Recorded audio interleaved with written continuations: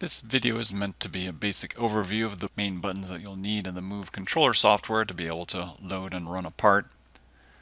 Additional information can be found in the manual, and if you have any additional questions you can always email our support department, support@wardjet.com. These blue crosshairs here represent the two cutting heads that are on this machine and are currently active. Over here on the top left we have buttons to control head 1 and head 2. If we click on these arrows, we can expand this panel, and we've got buttons here for turning water and abrasive on and off automatically and manually for Z1 and Z2. Down here you can control if you want a particular Z carriage to be active or not.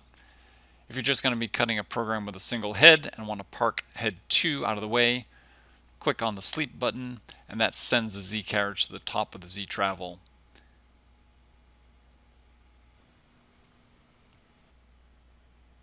And you'll notice that the blue circle for that head disappeared over here.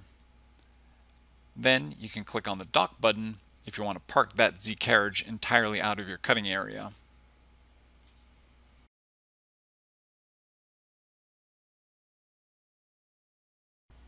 In the top right hand corner we have outputs that can control heads 1 and 2 for manual water and abrasive on and off, auto on and off, as well as timers to time things like abrasive when you're calibrating your abrasive flow. And then you've got buttons for pump on and if you want to switch to low pressure on the pump. Normally when we're going to cut, we click on these two buttons here that put the head into automatic mode for water and abrasive. Over here we have a button for controlling the ballast. You can click on that and that'll either raise or lower the water level.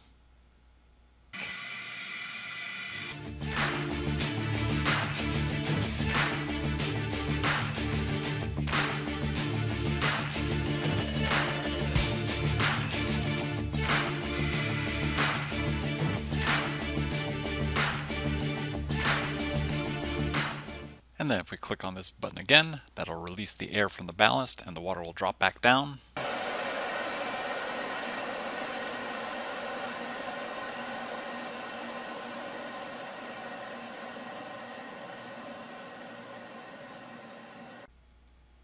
Now down here in the bottom middle we can click on the plus button to choose a program to cut. I'll go ahead and load this program. It shows a cross here for the cutting head. Then you can do things like if you want to cut multiples of this part, you can click on the part and choose array and specify how many rows and columns and spacing between the rows and columns, and then click on accept array and it'll grid it out for you. Also you can do things like rotate and mirror as well as reset back to original.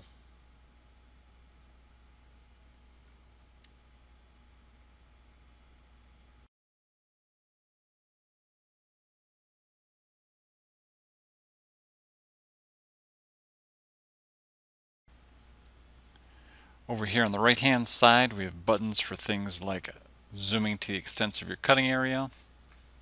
You can use your scroll wheel to zoom in and out. Also being a touchscreen you can use your fingers to pinch zoom in and out like you would on your cell phone.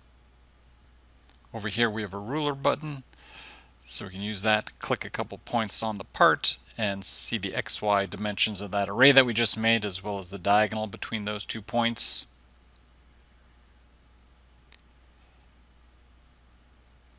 The move button allows you to move in either incremental or absolute mode in any axis.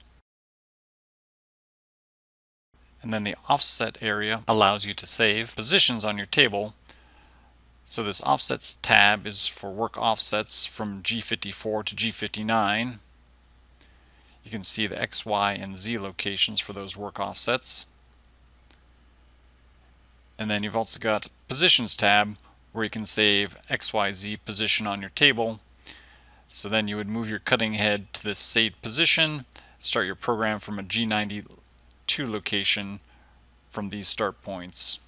And then in the maintenance area you can track the life of your consumable items and get notified when items are getting towards the end of their life.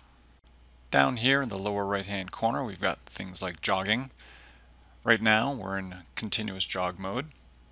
In continuous jog mode, you've got 3 speeds: rabbit, turtle, and snail. Each of those can have their own speeds assigned to it. If, for example, you want to move slower in snail mode, click down here, go into Jog Settings, and specify a speed for that mode.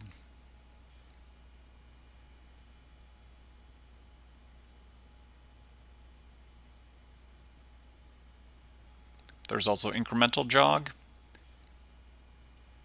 Again, there are 3 presets for this. If we click on this 1/1000th of an inch and I click down here, I can zero my coordinates.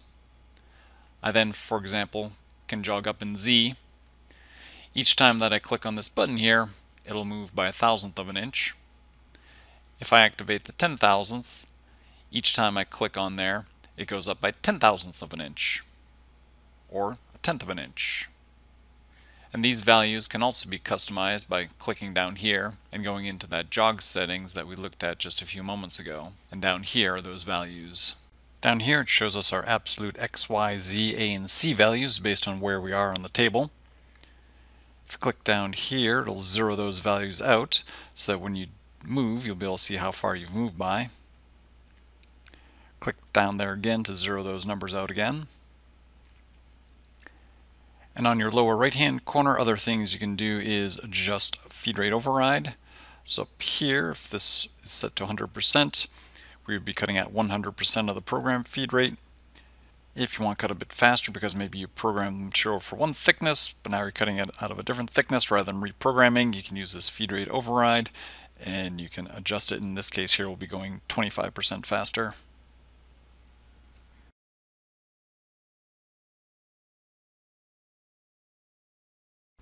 Based on how you're logged in, you can lock people out of being able to change things like the feed rate override. In the settings area, under users, we've got our different user levels. And then on the activities, you can specify who can do what. Since right now I'm not logged in as anybody, I can't do anything. So let me log in as an admin.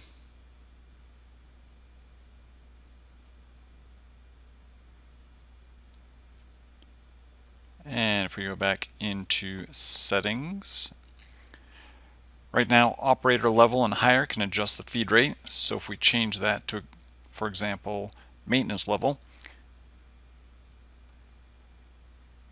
and then I go and log in as operator level,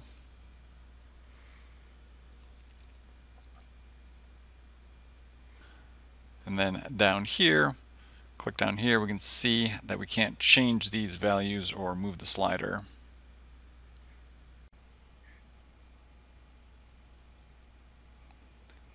In the lower left hand corner, we have information about the estimated cycle time for the program, and then the actual time, and then how many parts are to be run in the queue and what program that we're on.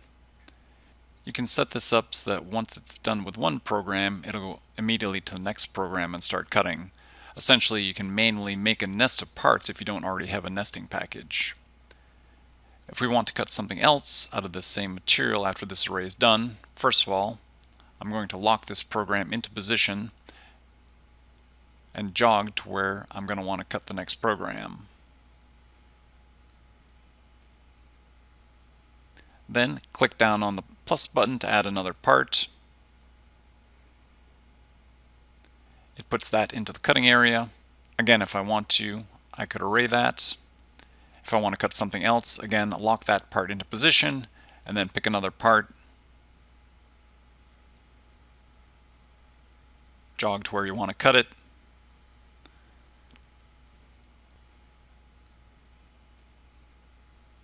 And then lock that into position. Now down here in the lower left hand corner, we can see the 3 programs that's going to run in the sequence that it's going to run them in, as well as the estimated cycle time for all 3 programs.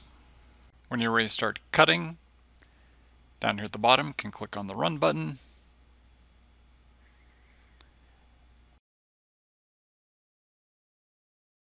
And if you want, you can have the CNC file shown here in the background. And crosshair shows us where we are on the part. If anything ever goes wrong, or you just want to stop the part to inspect it, you can click on the stop button, then click on the part, and do things like jump to pierce point or jump to any point. So if you lost your cut partway through that last hole and you do jump to any point, you can jump back to a point somewhere on that cut where we're still cutting well, and then move to that location and then resume.